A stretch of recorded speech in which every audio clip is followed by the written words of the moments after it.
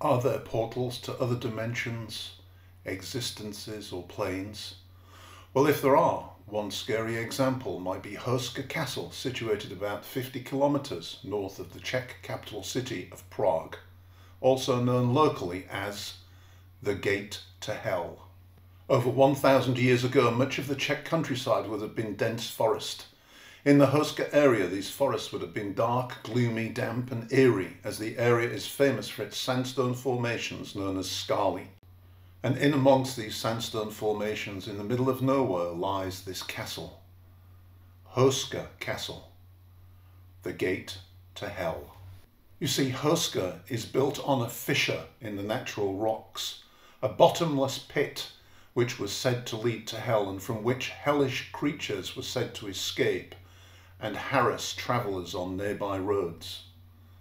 The other thing about the castle is that it is built in the middle of nowhere.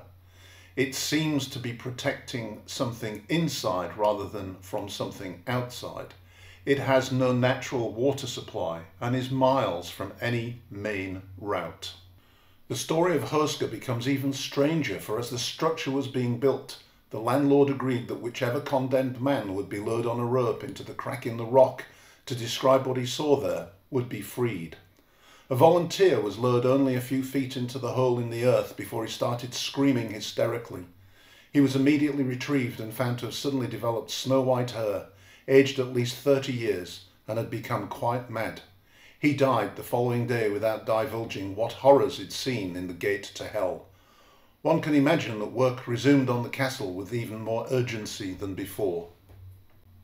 The first mentioned structure on the site was a small wooden fort in the 9th century, though it is believed that the structure might have existed on the site since the 6th century.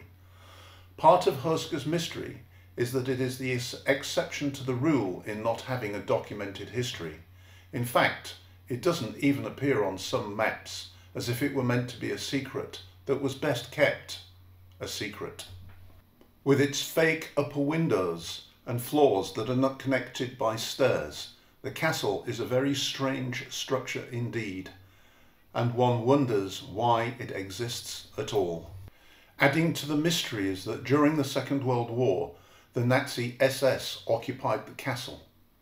Why would a castle in the middle of nowhere and no strategic value be used by the SS? Many believed that the SS was running some kind of occult experiments there, perhaps with an energy portal, or that they were experimenting in creating the master race, a place where German SS troops would seed blonde-haired Aryan women in the hope of creating a superior race of humans. But no one knows for sure, and the retreating Nazis destroyed all the records of what actually took place there. The bottomless fissure apparently now lies beneath the floors of a small chapel. Painted on the walls of the inside of the chapel are some rather strange designs that include the only known example of a female left-handed centaur shooting a man with an arrow. On another wall is the image of St. Michael plunging his lance into the mouth of a fearsome dragon. Other images include St. Christopher, an angel weighing human souls, and the Christ. Having stood in the chapel myself, I can tell you that there is an energy there that after only a short while becomes absolutely unbearable. I had a headache for several hours after leaving. Interestingly, these murals add mystery to the castle, as being left-handed in medieval times was thought to be a sign of evil, the left-hand path, and St. Michael was the archangel tasked with fighting hell's hordes. Despite all of this, strange sounds, moans and screams are said to be heard coming from below the chapel, and people have claimed to see demonic entities there, including a strange creature that looks like a cross between a human, frog and a giant bulldog. The mural of the left-handed centaur stands starkly and reminds visitors of the Gate to Hell beneath their very feet. The castle's history also includes some other wicked and strange historical characters, as if it were a beacon of darkness with some significance known to practitioners of the dark arts. One of these was the Swedish rogue commander of a mercenary army that chose Houska as its headquarters.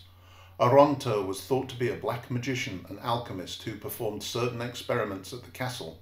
He and his soldiers terrified the local population, who eventually summoned up enough courage to shoot him. I covered Houska in depth in my book about haunted places in the Czech Republic, but I've developed a theory as to what is going on there.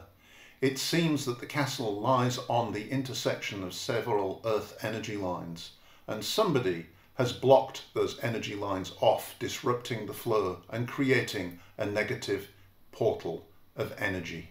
Dowsing there shows the placement of crosses and blocks of stone effectively has blocked the energy lines off. You can visit Houska Castle. It is open to the public. It has a very entertaining website, but be careful. It also has a very commercial aspect to it these days.